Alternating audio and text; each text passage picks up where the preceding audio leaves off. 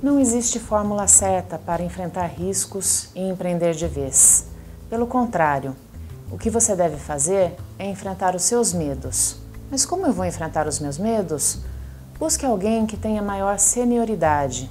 Essa pessoa poderá, com sua experiência, compartilhar alguns dos seus medos vividos no passado e esclarecer algumas de suas dúvidas. Além disso, estude. É importante você sanar muitas das suas deficiências, pois elas podem amedrontá-lo. Um exemplo: ninguém começa a andar de bicicleta sozinho. Normalmente você tem a ajuda de alguém. Então é importante que você busque essa ajuda.